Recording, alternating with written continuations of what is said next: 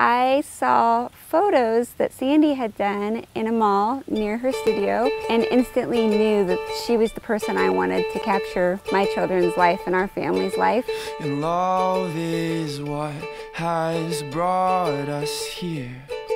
And from that moment on, we have had her capture photos of us for the last 10.5 years now. With the courage to come near.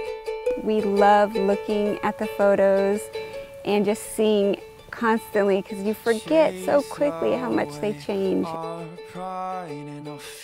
So Mackenzie's our oldest daughter.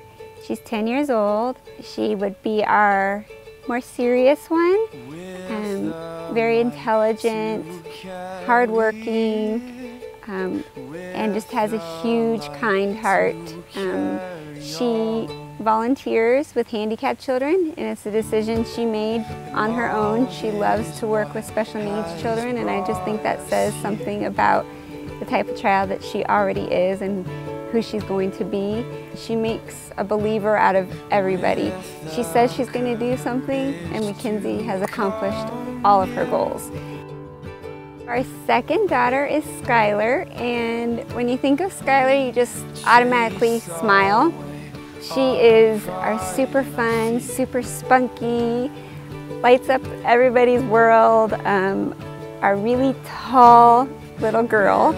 Laid back, nothing gets to her, always having fun, always being crazy, says the funniest things, not serious by any means, so she definitely brings a great balance to our family.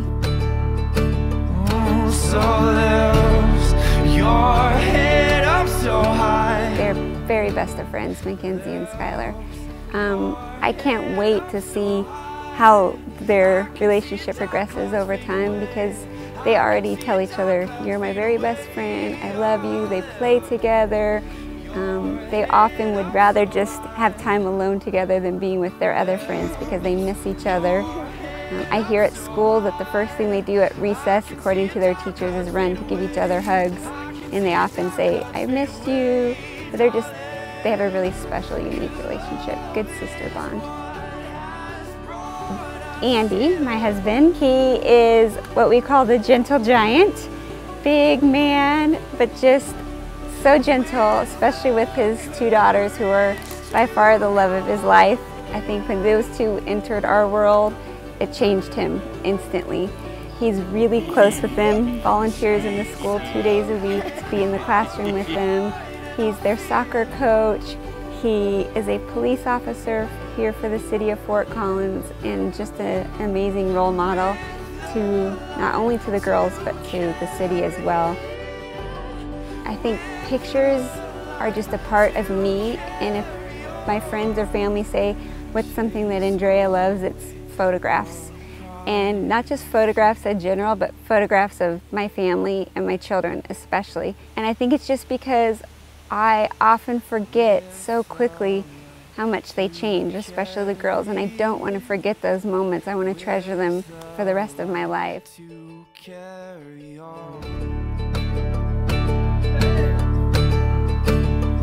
So lift your head up so high.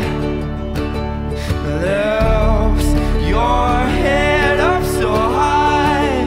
I can see your dark clouds fade away. I can see your dark clouds fade away. Oh, lift your head up so high. Lift your head up so high. I can see your dark clouds fade away. I can see your dark clouds fade away, darling. 'Cause love is what has brought us here. I mean, family is the #1 to me. It's who you are, and it's who you brought these children into this world, and your goal as a family is to love them unconditionally, and to raise them to love as well. So I just want our family to give them happiness and to show them between our marriage what it means to show love and to have faith and to have God in your life. I see and talk to my parents every single day, and I only hope that I continue to have that relationship with my daughters. The most important thing to us is just raising them with sincere love, happiness, and just knowing that they always have us to support them in no matter what they do.